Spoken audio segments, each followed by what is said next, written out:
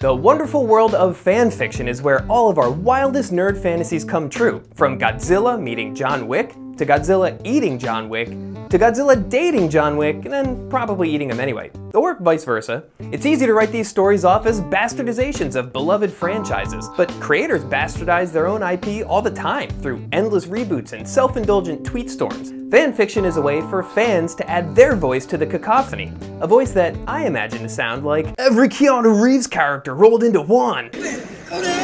Enthusiastic, if not exactly professorial. So today, we're talking Harry Potter's grumpiest teacher diddling the Teletubbies, Professor X's X-rated romance with a famous cannibal, and the time Goku fell in love with a historical figure that you're definitely not picturing right now.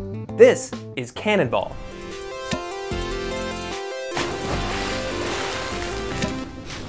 Oh, and I'm your host, professional lifeguard Jesse Eisemann. These stories are gonna get dangerously horny, and I'm duty-bound to protect you while you're in the sploosh zone. Number 4, Professor Snape has an orgy with the Teletubbies. There's something about the Harry Potter universe that inspires particularly deranged fan fiction. There are tales about Ron Weasley's brothers hooking up with Lance Bass from NSYNC, Indiana Jones molesting Lord Voldemort, don't look right, keep your eyes shut! And even one where Hogwarts Castle gets it on with a giant octopus, which for some reason mostly just reminds me this castle is named after oozing pig sores. But even if you're already intimately familiar with all of those, absolutely nothing can prepare you for this alternate universe where Professor Severus Snape got to know the Teletubbies carnally. He f***ed him. I'm coming. The story is called Severus Snape, Professor and Lover. Snape suffers from a bad case of existential despair, despite landing a sweet gig teaching magical trust fund babies in a stinky dungeon. He files a complaint with his superior, Dumbledore, saying, Headmaster, I want to be expelled. I don't have what it takes to teach anymore. Sensing Snape's profound sadness, Dumbledore relents and transfers him to the sunny land of the Teletubbies. Now that the writer has properly established a plausible scenario for the characters to meet, let the boning commence. It turns out, Teletubbies are really curious about sex, and who better to teach them than their new substitute science teacher? Snape, to his credit, insists that they stick to the curriculum, but the yellow Teletubby, Lala, says, Oh, Professor! I'm dying from inside! Don't let the evil periscope suck the last remnants of humanity locked in my so fatal broken heart! Snape is moved by her poetic words and decides, according to the narrator, it was a long time since the last time he shared an intimacy-filled moment with a woman. Or a goof-ass little monkey alien, with a movement of his, quote, wondrous magic wand. And that's not an innuendo, you sickos.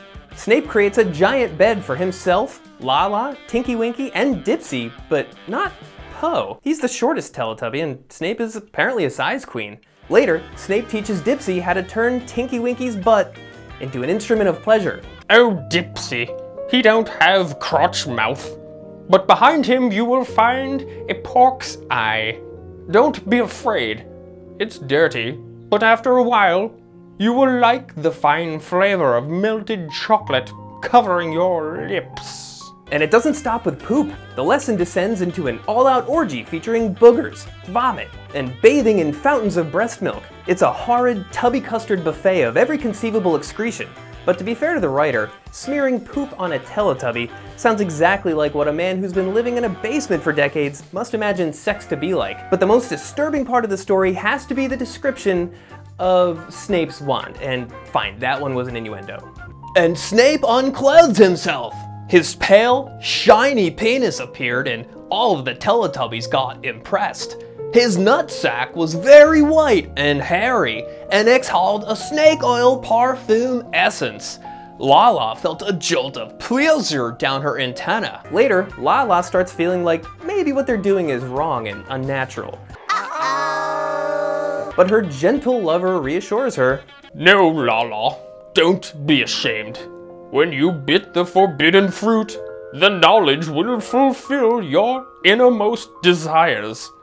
Be my Eve. Eventually, Dumbledore comes to check on Snape and is horrified by what he's doing with these little rainbow bastards.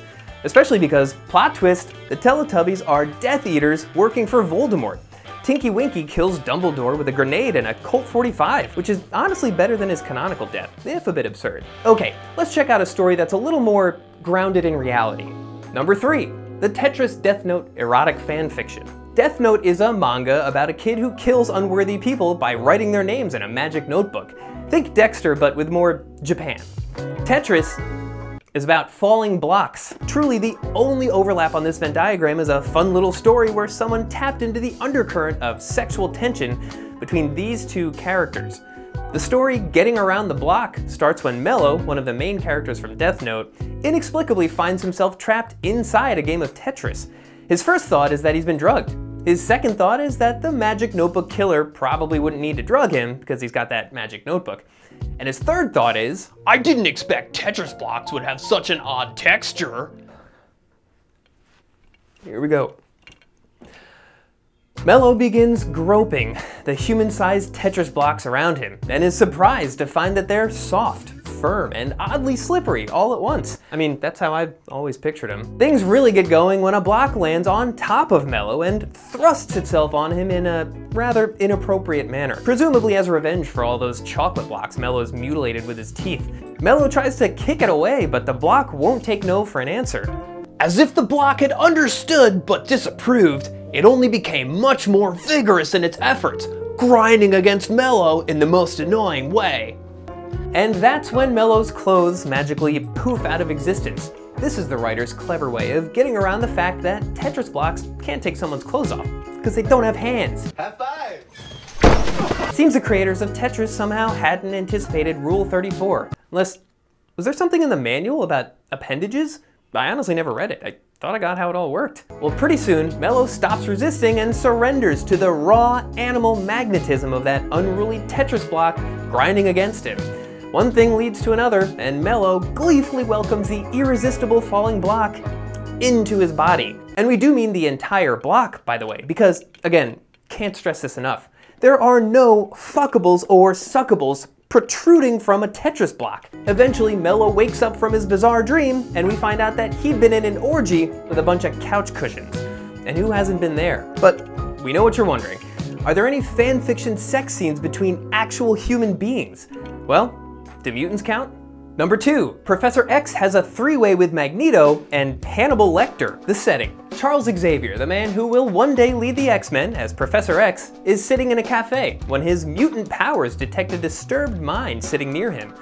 Not just any type of disturbed, but disturbed. Charles quickly leaves the cafe, but the man follows him home and invites himself in. That man, we find out, is Hannibal Lecter. The story Condonare, by an author who has since disavowed their abominable creation, combines the settings from the movies X-Men First Class and Hannibal Rising, meaning that both characters are still in their 20s, so you can stop picturing Patrick Stewart and Anthony Hopkins making out. If you want, I for one choose not to. After a bumpy introduction, Charles and Hannibal start getting along better. Way better. When he raised his head to see, Hannibal's mouth was already closing around his and Hannibal's mouth, Charles whimpered and clutched at the sheets. Okay, stop right there. So Charles knows that Lecter is a cannibal. He's been inside his head, he knows that he's eaten at least one other person so far, and he still lets the guy put his mouth around his little beast. This is exactly the type of perilous situation that Charles's mental powers are designed to prevent. And yes, this exact situation. All mutants eventually end up in bed with cannibals. Do you even read comic books? So after a few nights of passion, Hannibal goes away, but Charles remains fascinated by the man and his magic lips. Months later, Hannibal returns with a friend, a young Eric Lensher, aka the future Magneto. So this story contends that the two mutant frenemies were first introduced by Hannibal the Cannibal over a casual menage a trois.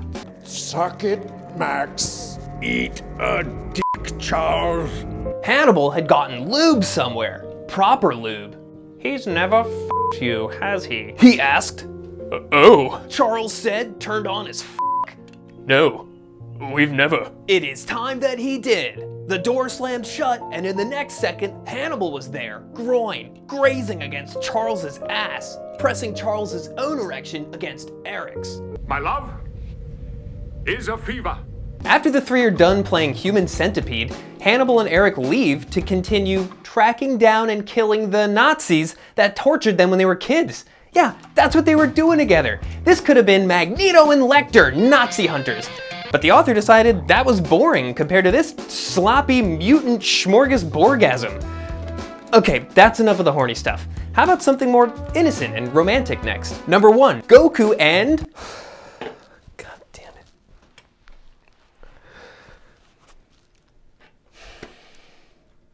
it. Number 1.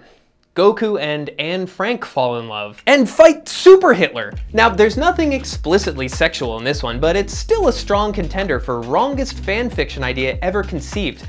The story Goku/Anne Frank starts in 1944 with Anne lamenting that life is boring in the secret annex, where she's hiding from the Nazis. Things turn decidedly less boring when suddenly a strange man appears in a flash of light. His clothes were very strange, and his hair was in a spiky style that was totally new to her. She stood against the wall, wary of the stranger, but he walked towards her and smiled, extending a hand. My name is Goku! Yep, Goku from Dragon Ball Z in Anne Frank's attic. Now, while I can't hope to comprehend why this would happen, I can attempt to tell you how. Goku explains that he was, quote, caught into a time portal, and needs a few minutes to recharge his cells before going back to his time. Those fleeting moments are more than enough for Anne to become smitten. She tries to kiss him, but Goku turns her down.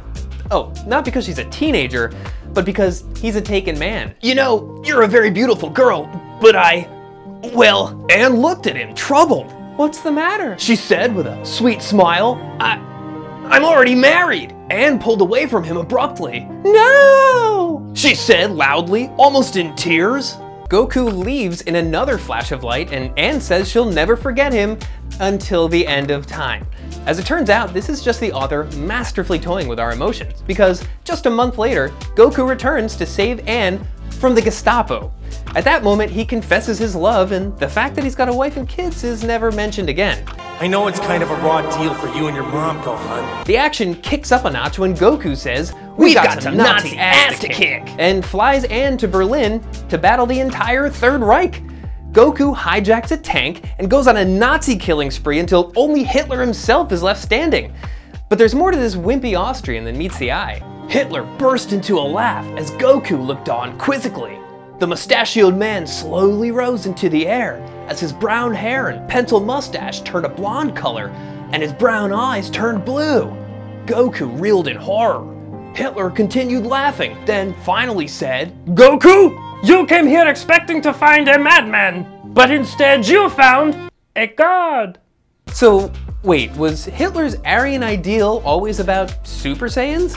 A race of muscular bros who turn blonde-haired and blue-eyed when they power up?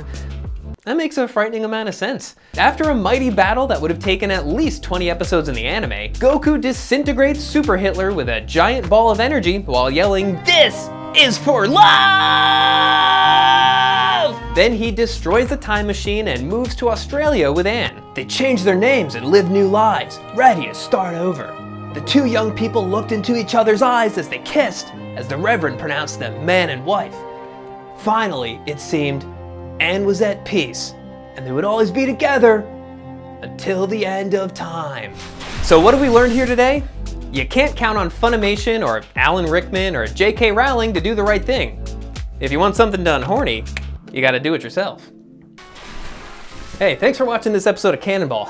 I need to ask you for one more favor though. Please, use the comment section to collaborate on the most f***ed up fan fiction your sick, twisted hive mind can conjure. Thanks in advance.